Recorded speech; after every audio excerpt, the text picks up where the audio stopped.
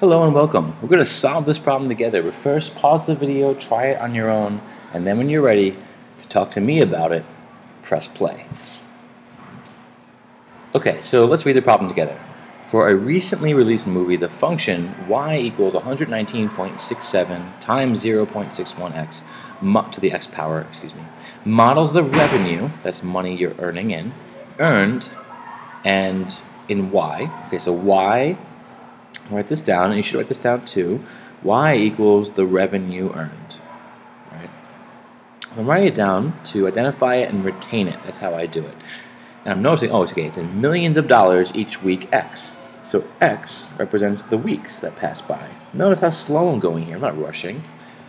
For several weeks after it's released. So they're saying it's not going to be indefinite. This equation only works for a couple of weeks. Based on the equation, how much more money in millions of dollars was earned in revenue for week 3 than for week 5? Okay, so let's talk about this from a couple of angles. First of all, there's a movie that's being released. Doesn't it make sense that in the beginning, right, all the hype for the movie, in the beginning, earlier on, week 3, there's more hype for the movie, so it makes more money, and then over time, more and more people have seen it, and maybe they're not going to go back a second time. So typically, by week 5, you might have less revenue.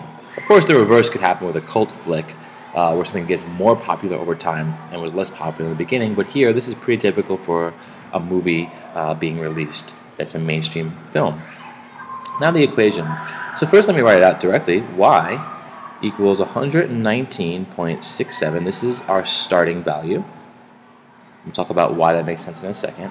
And then 0.61 to the x power. Well, x is the number of weeks. We just labeled that. Y is the revenue. What does 0.61 represent? Well, this is the percentage, in this case, decrease in revenue each week. Essentially, this is saying 61% of the previous week's earnings is now being earned the next week. And I'll show you what I mean. So, and in general, this doesn't have to be a percent decrease. Here's a side note. If it equals 1, if this is 1, then nothing changes, right? If it's less than 1, so we'll call this, let's call it P. If P equals 1, so we're calling P this number here. If P is 1, nothing changes. There's no change, right? What else could happen? Well, if P is greater than 1, then there's a percent increase. So like you see 1.5, for example, I mean a 50% increase. And then here, P is less than 1, which is our case, you have a percent decrease. Now, I'm going to talk briefly about why this makes sense, and then we're going to, if you want to, you can fast forward.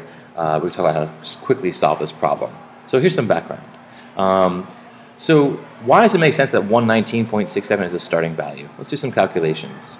So $119.67 million, we can say that's the starting value of the movie, because if we use the equation at the start, we do 0.61 to what power? What would be the start, right? Well, it would be 0, the 0th power. And if you remember, anything to the 0 power, except 0 itself, is 1. So 0.61 to the 0 power, that's just 1. And this equals 119.67 times 1. So generally, in any this is called exponential function, this number in the front is the starting value because at the start, x is 0, and this term right here will always equal 1. So all that's left is $119.67 million. Then the next time, the next week, we take 119.67 and multiply it by 0.61, or 61%. So we're losing value here, right? The value is going down.